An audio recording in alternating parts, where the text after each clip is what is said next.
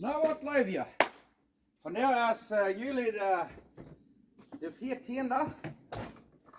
En dat heeft trots een beetje geregend, maar niet genoeg dat we waren steken bleven. So, we hadden de laatste week een zeer fijn ovengebied in Barbacoa merken. Dus had ik dat geregend met mijn vriend hier te komen van jou en Fleisch bakken, maar ik kan niet rijden met alles, om alles rijden merken. Ik kan nog niet alles rijden, maar we gaan, we worden er weer merken. En nu, wat we nu willen doen, nu willen we voor een halt holen, ekenhalt.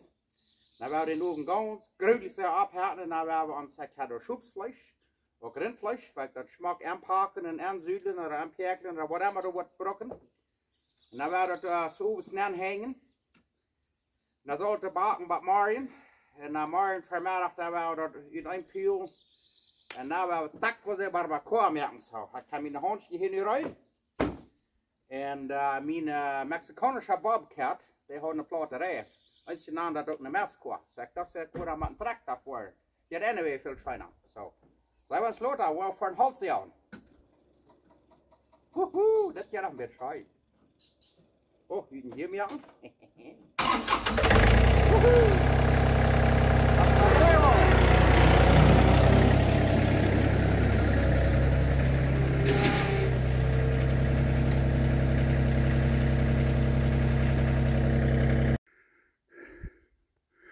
Na, letztes Mal haben wir uns auch mal geschafft, einen ganzen Wehranfall, Ekenhalt rein. Nu war das ein Haus vier Merken. Oh ja, das ist hier nur Blatt. Ich kann sagen, den Traktor, den habe ich hier ein bisschen voll Blatt gekläft, aber stecken geblieben selber noch nicht. Wenn der Reifen so bebacken mit Blatt, dann verbrochen der Reifen nicht so leicht. Vor das Blatt lieber auf. Na, jetzt mal, nu haben wir hier 4 gemerkt, das je sein kann, das jaft al 4. Und nu werden wir das hier ganz gründlich so abhärten. Ich stecke mit Billardhalt, und dann wollte ich zuletzt das noch mit Gescheit, mit Ekenhalt abhärten, dass es noch ein Glut jaft. Und dann werden wir das Fleischchen anhängen und Barbacoa merken, morgen Vormittag, wo wir Tacos merken. Hier hebben we een beetje al het ekenhalt vrijsnijden. Je kan het enge zien dat we het alle kunnen nemen en oven naar smijten. Nou wel wordt het afgaan.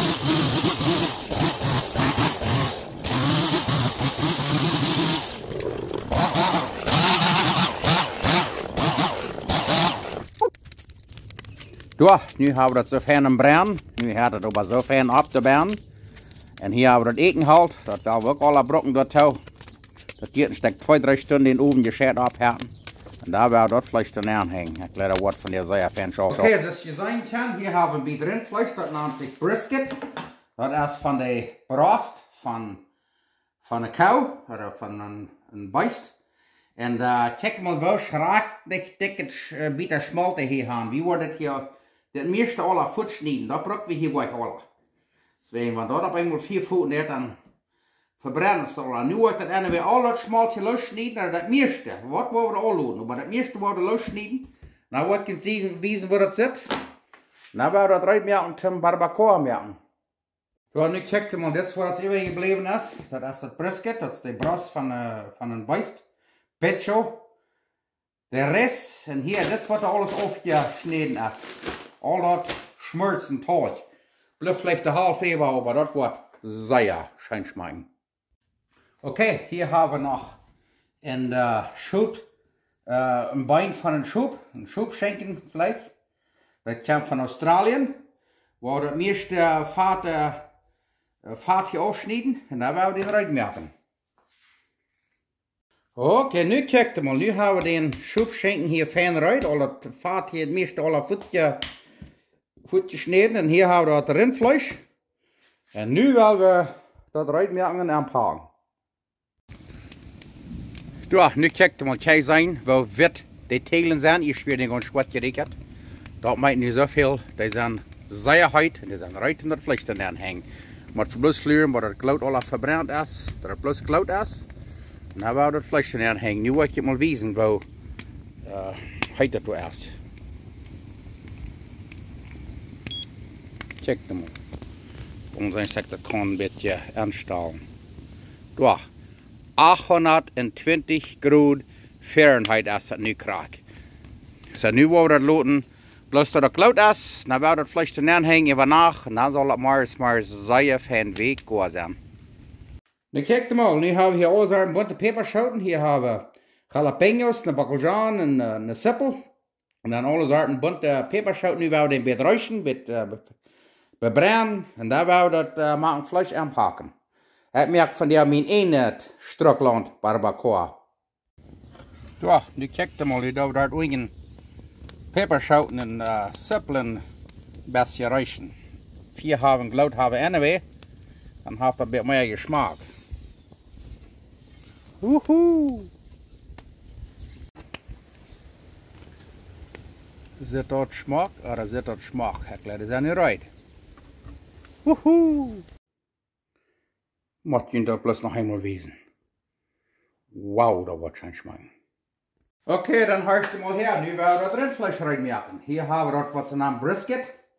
Eerst wat we worden doen, is waar we hier alle een klein beetje olive oil hebben. Een beetje schmutz. Dat willen we een beetje versmeren. En dan hier hebben we dat vlees. Waar we een beetje uitzalen. Van beide zijden een beetje met grove zout. En dan gaan we nog een beetje peper. En nog peper. En dat is alles wat we hier worden doen voor nu. En dan gaan we een beetje alles er staat. Eerst een beetje beide zijden een beetje met zout. En dan nog een beetje grove peper. Zoals het staat. En dan word je het wezen wat we next worden doen. Dus alle gaan eigen noedels. Ik wil dat extra voets wezen. En dat vlees had ik al een klein beetje eigen rubbel, een klein beetje met olivenoil. Dan dreigt het niet zo zeer uit. Zo, met grove peper. Zo, nu kijk je maar. Nu is dit right. En weet je wat we dan doen? Hier hebben we de juiste peperschoten. Ik wil je te wijzen. En dat is nek en alles. Nu kijk je maar. En dat willen we hier nu alle even. Kijk zijn. Onder alle, en dat chesnek, garlic had ik ook al juist. Zo, nu wordt het hier een beetje even vliegen. Zo en ik ga dit, dus zijn hand dat hebben dobbeld. Hier, en dan dit hier was alles zo staat, zo staat op. En dan willen we dat aanpakken. Wat je weet waar het zit, maar van eigen pakt. En dan willen we dat ophängen bakken voor 12 stunden. Nu hebben we dat smaak eigen pak, waar hier van eigen nog een halve kuffel water neerjuiten. En dan willen we dat aanpakken, dan willen we dat nog een schicht goudpapier rollen. En dan staat het eruit. Zo, nu hebben we het vlees eingerollt met 2 schichten zo'n blanke papier. En dan willen we nog een schicht. Laat zeggen merken dat het niet wordt laken. Handig staan. Zo. Kijk zo. En dan willen we dat afbingen. Kijk maar, dit wordt over een schijnlijk. Wat je wat dit maakt, probeer dan wel weer met zo'n cactusplate af. Errollen. Maar hier in Kanada heb je Schtrucklaunt was je niet cactus. So nu willen we dit met roet weer oprollen. Dan willen we het afhängen, dan willen we dat voor 12 stunden bakken. En nu willen we dat soepvlees reinmaken. Oké, hier hebben we nu dat soepvlees. Waar de kraksen waren hier, dat is dat rindvlees. Dat nog al een beetje zouten. En dan peper wil ook, met groene peper rond een beetje zorgen. Weet je, er zijn verschillende soorten waar je kan barbacoa maken, maar dit is wel echt van die woord. En hier hebben we ook wel eens dus al het groentewater, chesnek, chili, bakkeljan en sippelen. We hebben dat hier zo dit neer. Dan krijg je hier voets, nu op eenmaal 3 schichten van blanke papier, dat is een beetje dikker papier. Maar nu check je man, wow, dit hier is de start. En dan hebben we dat errollen. En dan doe ik een beetje water neerjuiten. En dan wil we dat te bakken brengen. Zo, nu liggen de pleisters hier. Hier is dat soepvlees, hier is dat rindvlees. Nu wil we die afhängen. Nu kijk maar, nu hebben we dat rindvlees en dat soepvlees hier neergehangen. Dat hebben we glout. Dat is de 900 graden, hierboven is het 700. So nu willen we dat toedaken en dichtmaken. En dan wat maar in leuren. Zo, nu hebben we dat daksel dan op. Dan wat we dan doen we dat rondom zo graven zo'n opscheffelen dat het ganz dik is. En dan luwen we wat meer in. Krijg ze dit rondom dat ganz dik maken. Ik weet niet weten waar het zit, waar we voor ik zijn. Ja, nu hebben we dat daksel ganz ingeschat, dat het ganz dicht is. En nu wil ik mal weten waar heute de Bern nog is. 471 Grad. So. Dat wordt hier aufgehen, aber dort wird sehr fein backen. So morgens wird das alle aufschaffeln. Und da wollen wir Tacos machen.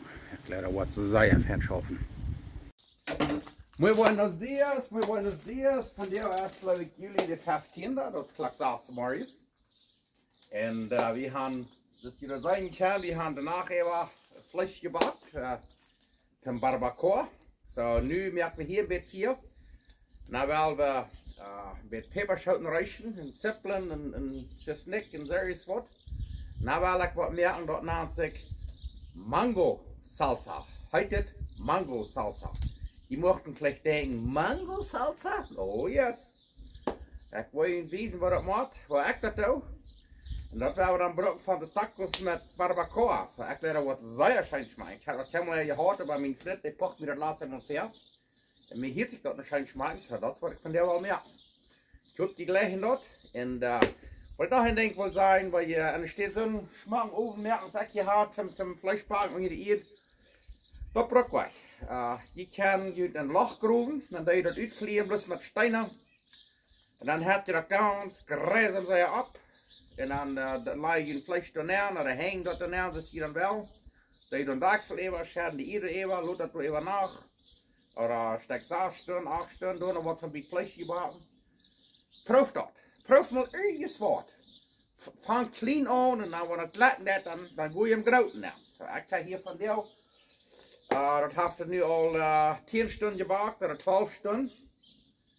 En dat is nog bij 120 graden, so. Dat heeft zich zeer fijn even benomen. So, nu willen we eerst dat salsa maken. En daar willen we tacos maken. Ik weet dat is tierig, maar ik kan ergens een tijd tacos eten. So. Maar welkom ons alle. Moet zijn wat uitkomt. Oké, dan wil ik je weten wat we hier alles hebben.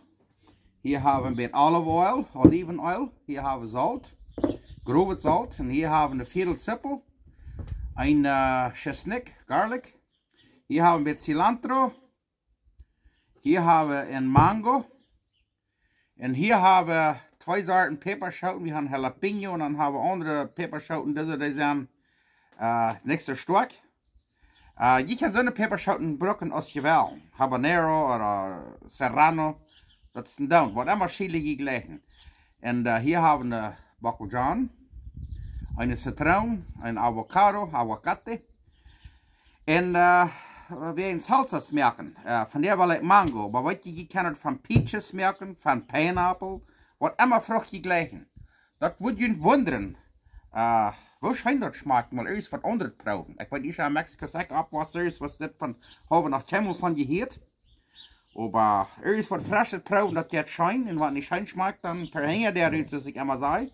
Bei dem haben, nu, wo ich die Chili dit alle een beetje aanglipsen met olive oil.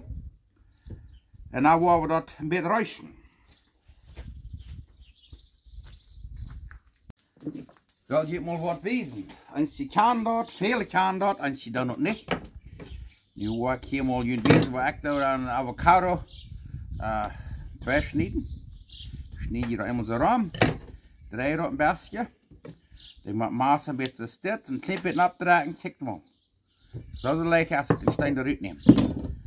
En dan neem je het maas aan deze stit, een beetje neersnijden. Niet ganz sterk.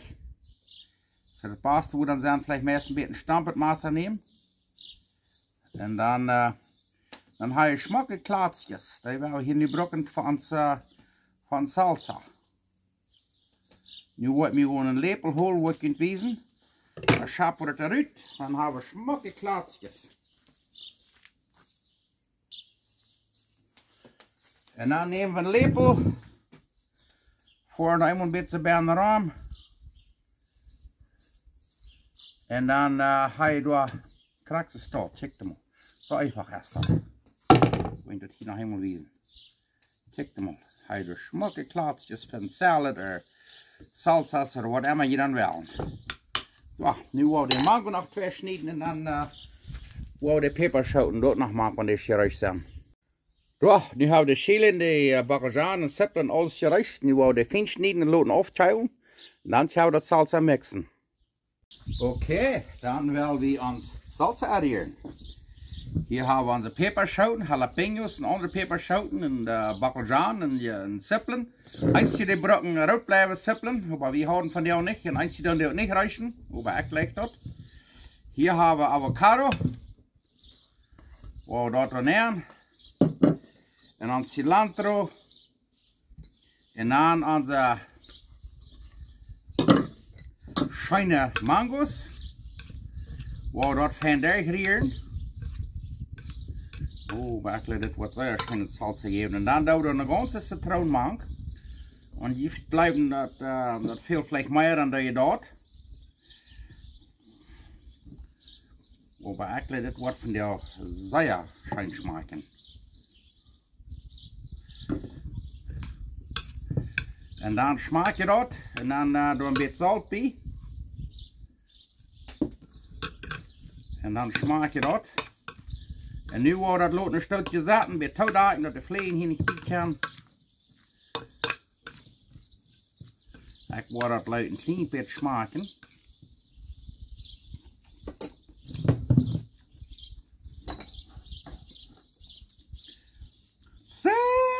Dat werken zijn dat smaakt zijn. Wauw. Ik hoop die merkt dat ook. Dat is waarschijnlijk. Nu check je mal, dat heeft hier nu 13 stunden gebakt. En dat staat nog 169 graden Fahrenheit. Zeer schön. Oké, nu werden we de eer hier ook abhossen. En dan, dat Axel, dat is nog fijn warm. Zo. Wat kan het wezen, wanneer we dat vlees weer eruit holen. Oké, nu hebben we de eer hier alles smaak goed geveegd. Nu gaan we dat opdagen. Wie dat vlees zijn er einfach nog. Moet je het maar wezen. Nu gaan we die eruit holen. En zijn we dat wat smaken.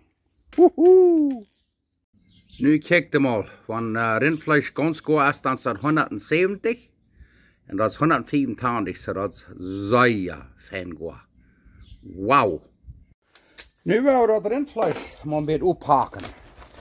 Heeft nu 12 stunden gebakt. Kijk je mal. Nu willen we eens dat weken goed is. Kijk maar. Nu kijk je mal. Zo goed, maar zo goed. Ik wil hier maar een beetje eruit nemen. Kijk je mal.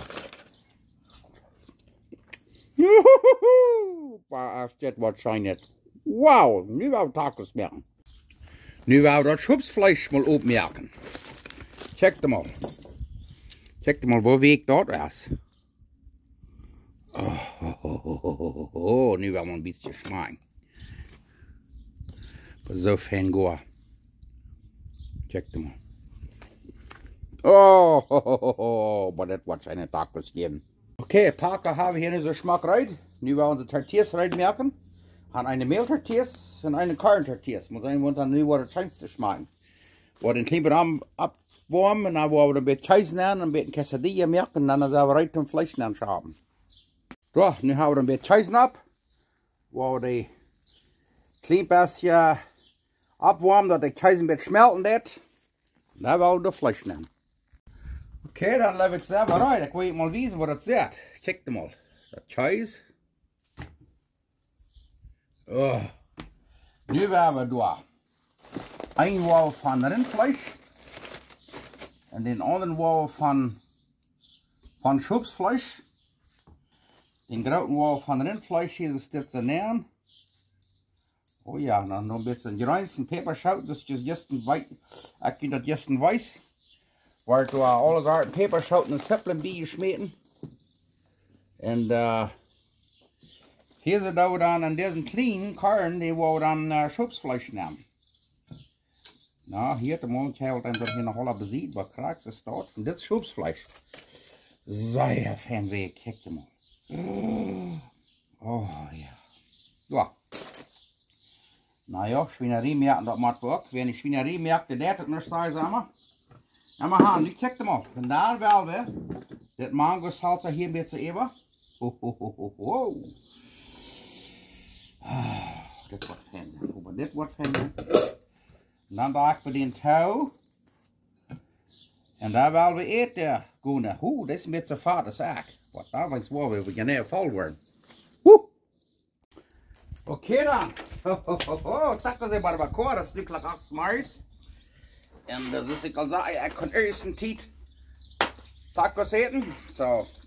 Dus ik immer zei, we zeer dankbaar zijn dat God ons wat gezien heeft. En tevreden zijn. En God geeft ons niet immer wat we willen, maar hij geeft ons wat ons fehlt. Zo. Immer gaan, waar we immer dankbaar zijn. En wel kan die denken aan gebed, wat er krank zijn en wat er niet zo goed gaan als wie. Wel voor die opbeden. Zo. Nu willen we tacos de barbacoa eten. En hier hebben we deze met schubsfleisch, voor den het eerste proeven. Zie met citroen nemen. Maar als we dat doen, dan wordt nog wat een beetje kleine vierkje meer. Du erst al salsa en heute maak, ik ga de peperschouten voor dat salsa, had ik dan met kinderen en alles stout maak. Maar dit is dat vier wat ik een beetje zo.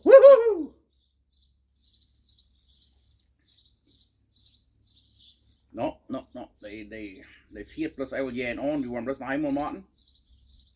En dan leg ik wat afsteken.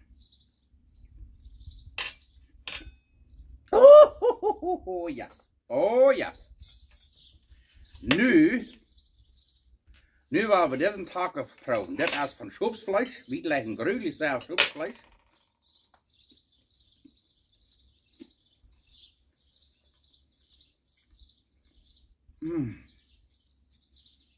Und bei Ietje, Schlaf, Stolbi. Der schmeckt schön. Erste Mal habe ich das getan in den Ofen. Hat mir gelegt. Oh. Und dann mal dort Mango-Salsa. Das ist gesagt, merkt ihr doch. Proef mal alles wat anderes. Das ist ganz anders als was die jemand sagt. Da wird je nicht leid werden. Zit het zout nog bij ons. Oh. Wauw. Kijk eens wat een mes uit.